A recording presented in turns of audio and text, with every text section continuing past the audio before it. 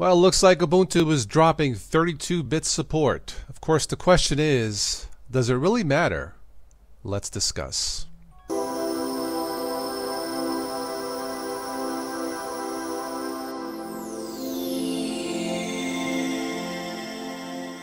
So it looks like in less than 10 years, Ubuntu has had 3 controversies.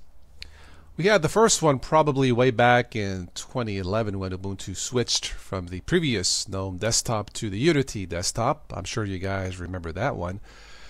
I have to admit, as a Windows user, I found that to be rather amusing. I thought Unity was great. I used it, I liked it, and I found nothing wrong with Unity as a choice. Just a few years ago, Ubuntu switched again from the Unity desktop to the GNOME 3 desktop. Admittedly, not my favorite desktop environment, but it's nice to play with and nice to look at, and there was controversy about that. I had mixed feelings about that one, but after speaking to one of the team members at Ubuntu, it made sense why they did. And now Ubuntu is saying adios to 32-bit support. Does it matter? This is my perspective as both a Windows user and a Linux user, various forms of Linux. Currently, my favorite is Ubuntu and its various offshoots of Ubuntu, including Ubuntu Mate, Linux Mint, and so forth. I've been using Linux since 2006. I've tried many different distributions, distro-hopped, as we like to call it, and I finally settled on Ubuntu Mate, which you see here. It just works pretty good for me, and I find myself using Linux 80% of the time and Windows 20% of the time. That's how far Linux has come along since way back when I first started back in 2006. But here's the thing.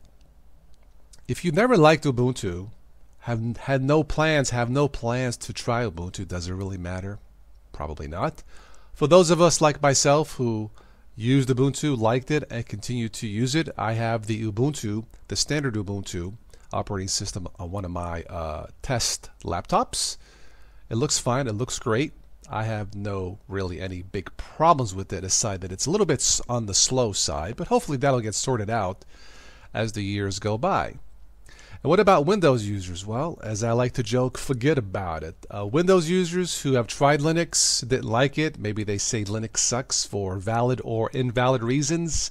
Windows gamers who love their Windows machines to play games or have to use Windows for whatever reasons, and they will never use Linux. To them, it really doesn't matter either. And here's the thing. Here's the beauty of Linux. You have choices. You have other choices out there when it comes to your favorite Linux-based operating system. You don't have to use Ubuntu. So Ubuntu will survive.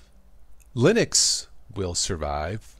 History does repeat itself. And in the end, I don't fear, but I think this is really much ado about nothing. Or as we like to call it here in the States, a big fat nothing burger.